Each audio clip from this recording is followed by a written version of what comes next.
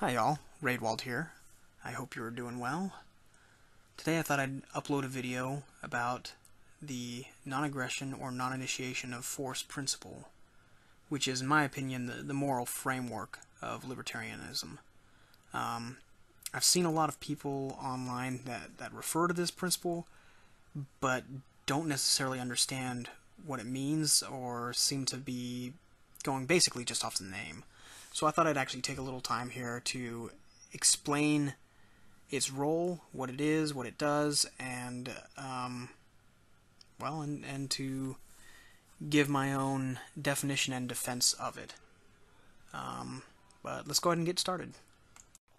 So when I'm talking about the non-initiation of force or the non-aggression principle,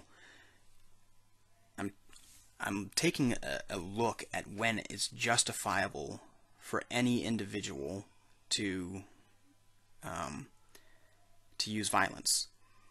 And so I'm just going to go ahead and instantiate that down to myself, right? Am I justified in using violence for self-defense, right? And by self-defense, I'm including defending my life and health, my liberty, or my property. And obviously, we're throwing in all the normal caveats of it's preferable to use the least violence necessary to achieve your goal, right? I'm not gonna, somebody steals a pencil from me, I'm not gonna go nuclear and shoot them in the face.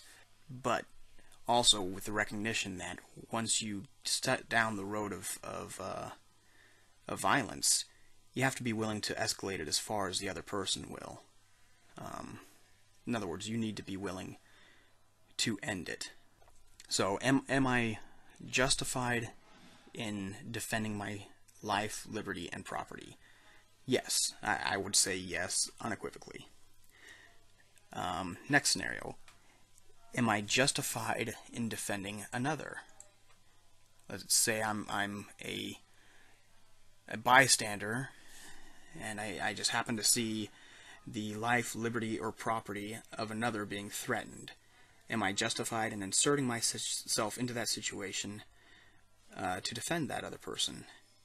Well, I would say as long as I'm sure, have a reasonable certainty that what I'm seeing is in fact someone attacking another person, and where the guilt and where the innocence lies, then yes, I'm justified in stepping in, inserting myself into that situation, and violently defending another person. Even, again, all the way to death. Which, to me, brings up a very important principle. Proxy violence, right? This could, in one way, be viewed as the person looking for help from another person, right? Asking for defense from someone else. In other words, ordering another to attack someone, to utilize violence in their behalf. Is this justified, right, from their standpoint?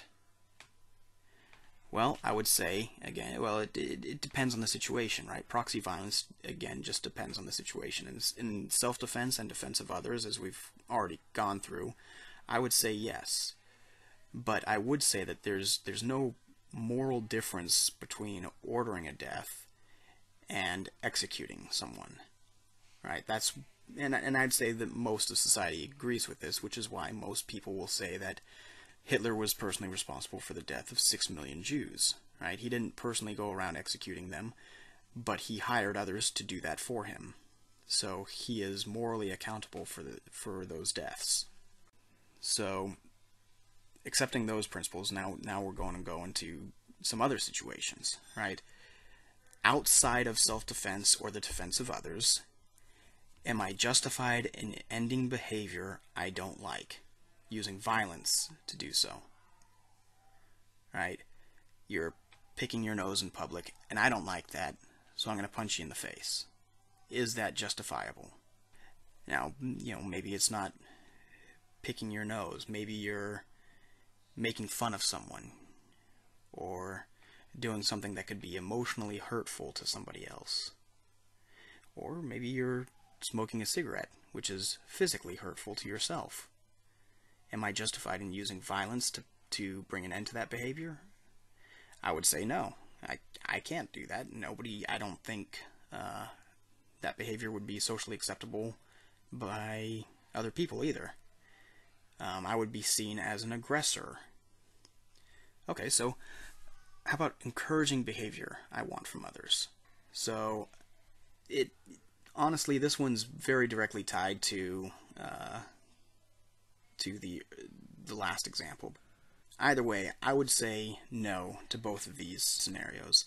I am not justified in ending behavior I don't like in others, or encouraging behavior I want from others through violence. So, if we accept those principles, we can now take them and apply them at a larger scale. For example, let's say that I am some eccentric billionaire, and I decide to start an institution with my own money, and I hire a whole host of employees and pay to train them and arm them and send them out into the world to defend other people from violent crime. Am I allowed to do this? I would say yeah. I am morally justified in myself intervening in situations where people need help. So I'm morally justified in hiring others, as we already discussed, to do that. And I could literally set up a nationwide police force all on my own dime to go out and help people, and there would be nothing in this that is inherently immoral of me. You could say, in fact, that I have authority to do it, right? In this sense, I would say authority to act on something is simply just being morally justified in acting in that way. So I personally am morally justified in defending others, and each one of the people I hire would also be morally justified in standing in to defend others. So let's go ahead and add another element. Am I authorized to set up this as a business and start charging people? Setting up my own private security firm that you can subscribe to the services of and pay me money in exchange for my protective services. Well, yes, nobody here has acted outside of their authority. Nobody has behaved immorally. Nobody has aggressed against anybody else. So let's add another element. What if I started a business, a private security firm, and then set out a geographic location that I promise to protect everybody within, and then demand in exchange for those services payment from everybody within those boundaries? Now here's where we hit a moral wall, right? I could go around and try to demand stuff from anybody and everybody I want, but nobody would take it seriously. Nobody would see it as anything legitimate. Why? Because nobody agreed to those services, and now I am being an aggressor. I am demanding payment for a service you didn't ask for, with, an implied threat of force or repercussions if you do not comply. Okay, so what if I held an election in those geographic boundaries and won? What if I asked people to vote on whether or not they would like my protective services, and if the vote was yay, I would protect that whole area and extract money from everybody within that area for the services I was providing? Would that be legitimate? Would that be morally justified? Again, I just have to say no here. It doesn't matter if I get a majority or a supermajority. I have to get the consent of every person who wants me to provide my services to them in order to ask for money in exchange for those services. And this, I think, cuts to the heart of the issue. I cannot give authority which I do not have. So I cannot hire a government and ask it to act in ways that I am not authorized or morally justified in behaving on my own. I mean, if I, as an individual, only have authority to use violence in defense of life, liberty, and property, And by the way, I have authority to do this with or without anybody else's consent, right? I don't have to wait for my attacker's consent in order to defend my life, liberty, or property. Nor do I need to get consent from anybody else's attacker, or even wait for explicit consent from someone being attacked before I can step in to defend someone. But if I have if I have no authority to reach beyond that using violence, then where exactly does government get that authority? They're not getting it from any individual. Are they maybe getting it because it's a group of individuals, a collective? Well, the obvious problem here is that every group of individuals is made up of individuals. And we run into the same problem. No group can have more authority than any individual within that group has to give it. But let's put that aside and just say, well, if governments get gaining additional authorities because of the group, because of the collective, what prevents those same authorities going to every church and every business and every other organization in which more than one person is a member? Okay, so maybe there's something about the democratic process, about having elections, that gives this extra authority. Well, in that case, what excludes businesses in which stockholders vote? Like, why is it that just throwing the term government on something makes you all of a sudden allowed to give authorities which you do not have?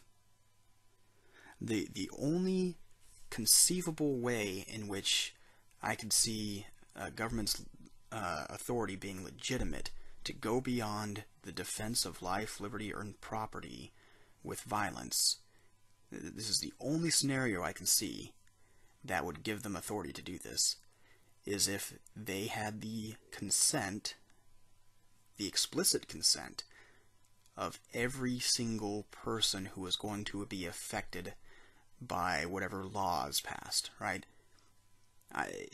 Every individual has a right to enter a contract with any terms with any entity at any time.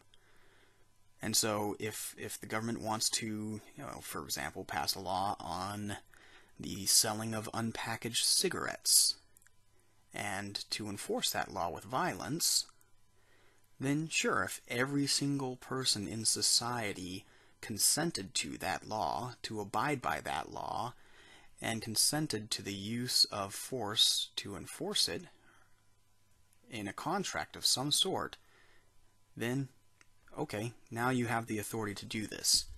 However, the problem here is precisely that, A, you don't have explicit consent, so you have to find some way of arguing that implicit consent has been given. But you know what? You need to define how that's given to everybody, and you have to continually receive it from everybody in society because, some people move out, some people move in, there's births, there's deaths. The population is in a constant flux. And on top of that, before you go about enforcing any of these laws, again, I'm speaking specifically just of things that go beyond defense of life, liberty, or property. But anytime you go beyond that and try to enforce it on someone, you have to make sure that this is one of those people who actually consented to it. Otherwise, you have no authority to go beyond these principles. Oh, and by the way, if you are getting everyone's consent through some sort of explicit act of consent, whether that's entering in through an implied contract or an oral contract or a signed contract, whatever means you go about doing this, if you manage going about getting everyone's consent, then why not just treat it as a business, right? That's what businesses do. I can buy an iPhone, I can enter a contract with Apple, and it has no effect on you, so why don't we just treat government the same? Alright everyone, that's all I have on that topic for today. So thanks for watching. I hope you enjoyed it. If you did, remember to like it, leave all comments below, and if you really liked it, please consider donating to help me keep the lights on. Thanks. Bye.